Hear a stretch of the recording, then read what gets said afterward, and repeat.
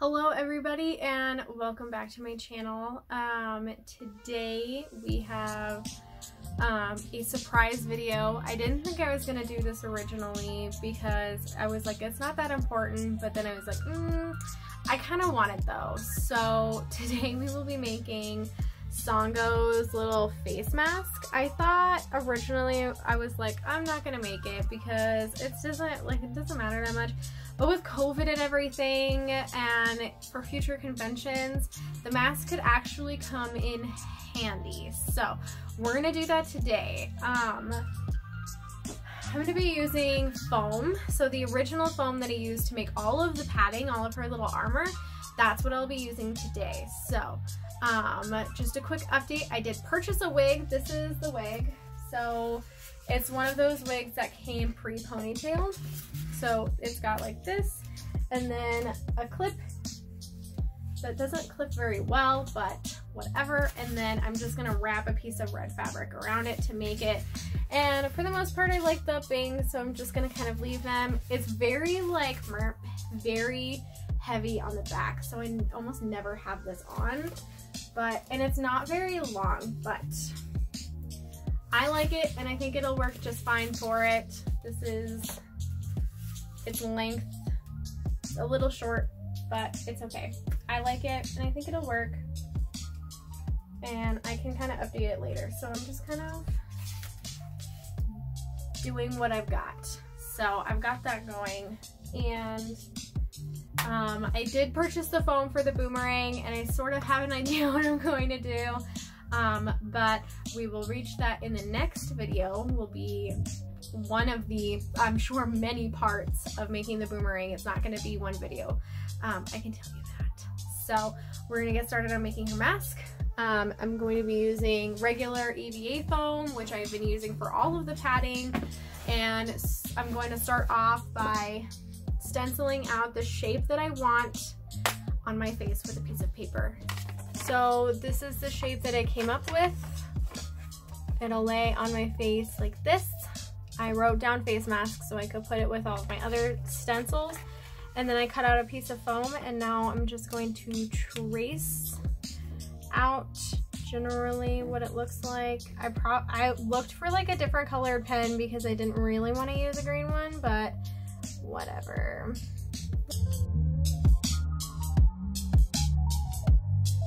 That is generally what it will look like. So now I'm going to use my brand new scissors, and I'm going to cut it out, and I'm going to try to leave no jagged edges, which is what I was having a lot of problems with before because my last scissors were not that great. So, which is really difficult because the rounded edges are super difficult for me to get to. So I'm just doing my best here, living my best life.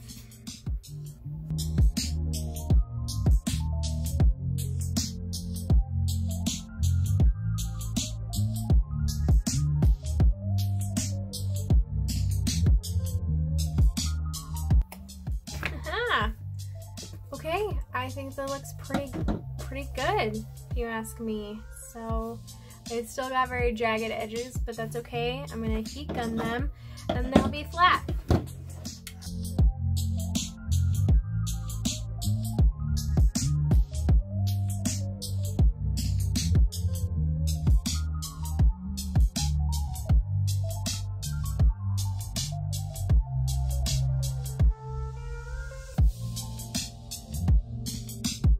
Really quick, be super careful when working with a heat gun and foam because it can get really hot. The foam was super hot for a hot second. So this is how it is. So it'll mold to my face like this. So, but when molding a piece of foam to a body part, take a piece of excess fabric and put it between the foam and your face because you're going to burn yourself if you don't. So really quick, I'm gonna go ahead and see if I can get this to mold a little bit better to my face, and I will show you guys the best results I have.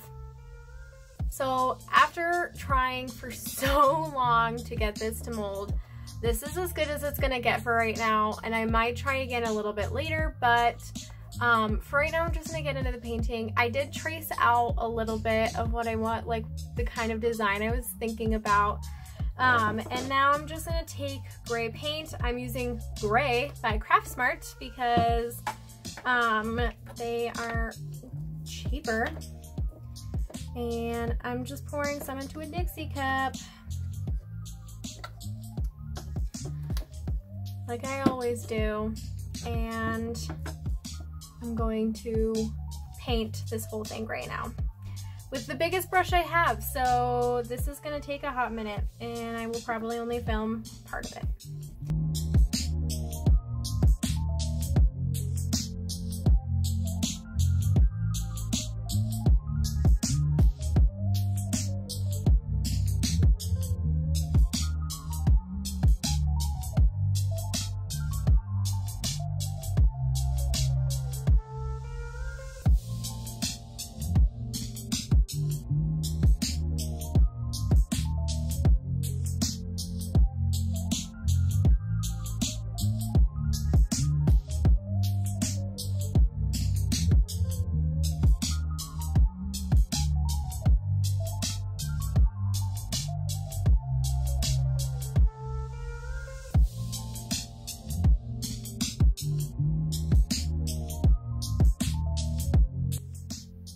So now we're just gonna set this aside to dry,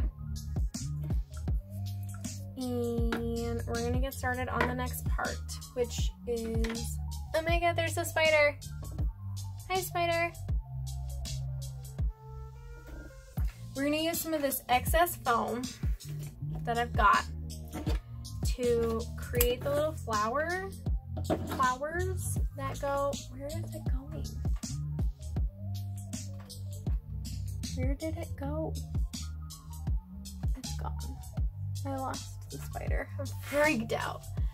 Anyway, this is, oh, there it is. Just behind, ew, ew, ew. This is, hold on.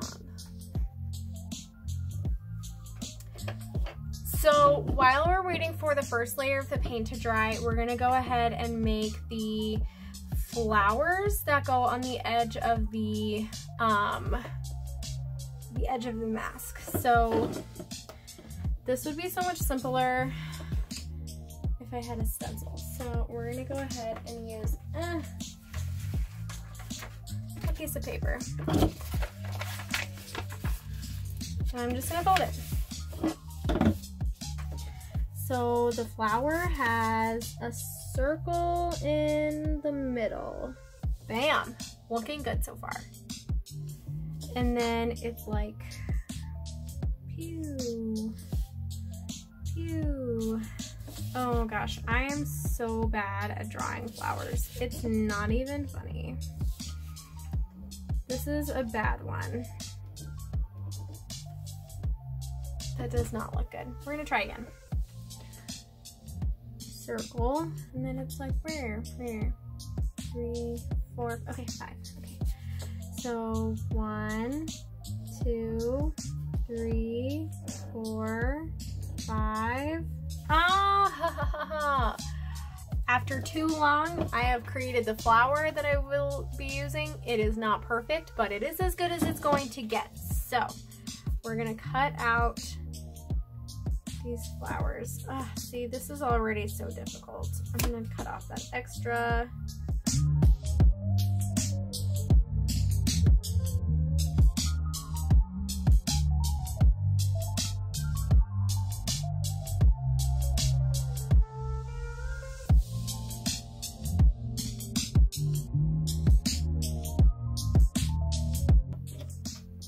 Okay, I'm gonna go ahead and cut out the other one and show you guys what it looks like. So this is as good as it's going to get. I just heat gunned them. So now we're gonna put a layer of paint on them. So this is the side that'll be facing out. So we'll start by painting this side.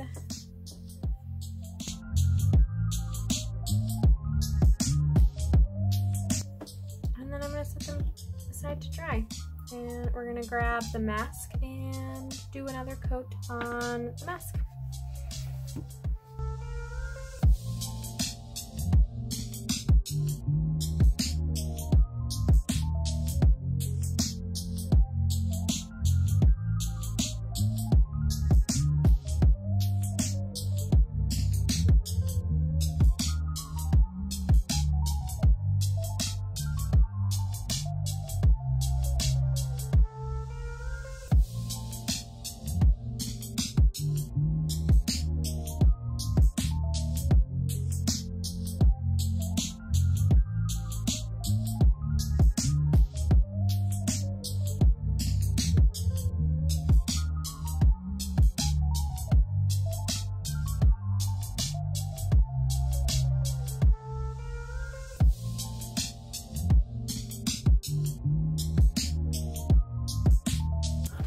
Okay, so this is gonna take time to dry, so I will see you guys when it's dry.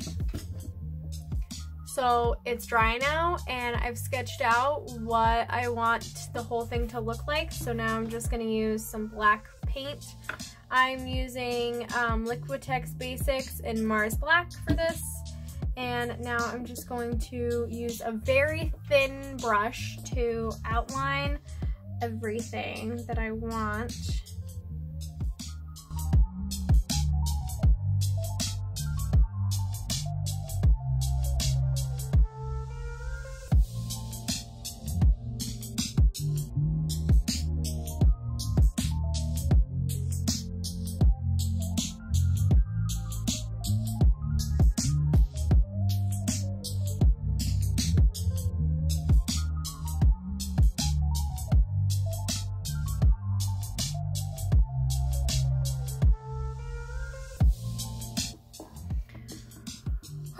Alright, I'm going to go ahead and go through and do all of the painting, and I will show you guys what it looks like at the end. So this is what the mask looks like now that I've finished off. I did this detailing with Sharpie because I don't have a brush thin enough to do the detailing that I wanted. So I ended up just using a black Sharpie. The rest of it is painted though. So we're going to go ahead and let that dry. And these have dried, so they'll kind of just get placed there when I assemble the fabric piece of it. But other than that, it's done.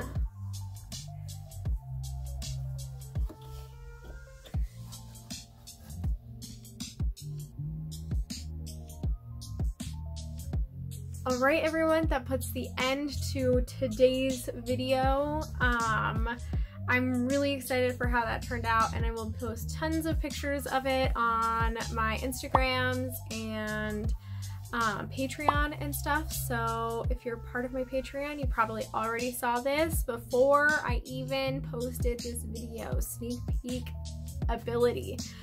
If you're not signed up for my Patreon, go ahead and check it out. Link will be in my description. I have some pretty awesome things included in my tiers, so please make sure that you check them out, and make sure that you check my Instagram constantly for all of my fun updates, and I will see you guys next week when we are getting started on the boomerang. I hope that you guys have a great week, and I will see you guys next time. Mwah.